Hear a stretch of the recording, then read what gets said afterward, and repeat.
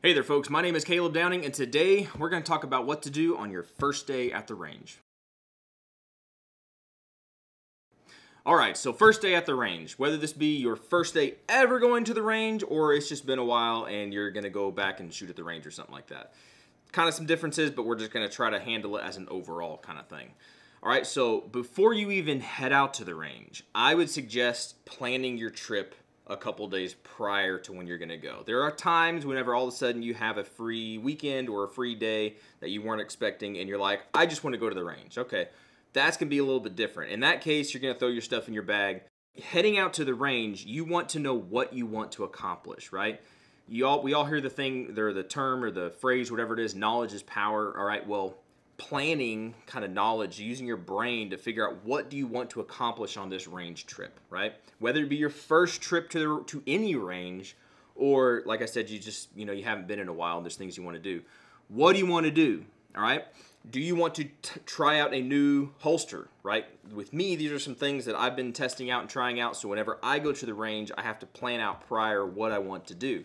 If I know I'm going to be if I know I'm going to be testing out a new holster, that means I'm going to need to go to a range that allows me to draw from a holster, right? It's not really going to do me any good to test out a new holster if the range I'm going to doesn't even let you use that. So think about that kind of thing, right?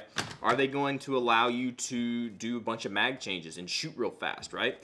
Here's another gun that I'm working on. I've got a gas system in here and this Ultimac rail gas tube. I'm going to have to be shooting this thing, taking it apart, tuning it. Are you going to a range that's going to allow you to do that kind of stuff? Very, very, very important, right? Since we're talking about ranges, are you going to a private range or a public range? I've been very blessed in the past to have been able to go to a guy's private range, and most of the time, literally like 90% of the time I go, I'm the only one there, which means I get to do a whole bunch of stuff. I can shoot tannerite, I've blown up pianos, right? I've set things on fire. I've run around in my plate carrier, my full kit, and just shooting stuff and doing things and practicing tactics and just all kinds of things. Well, you can't do that at most public ranges. So if you're at a private range, you have some more things that you can do. But if you're at a public range, you're probably going to be doing more bench rest shooting. So knowing what kind of range you're going to, that really helps you. And knowing what distance that range has available to you, that's a big thing too, because maybe you got a long gun, right? I've got a Remington 700 in 30-06 that I'm working on. I'm not going to bring that to a pistol range and test out accuracy, right?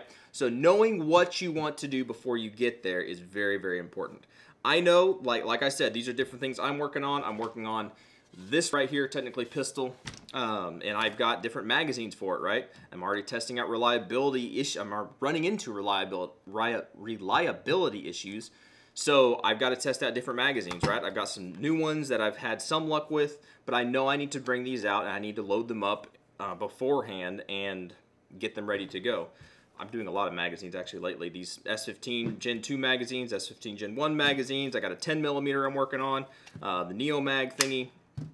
Bunch of different stuff that I'm working on, and if I don't plan out my trip, I'm not going to get the stuff done that I want to get done. So writing everything out, getting everything done ready to go before you leave, and getting it pre-packaged, right? Like we talked about the range bag, but also setting aside the guns, setting aside the ammo, the magazines, getting all that stuff ready to go. That way you don't forget something, because I can't tell you how many times I've gotten to a range and I'm missing some key component of whatever it is, right?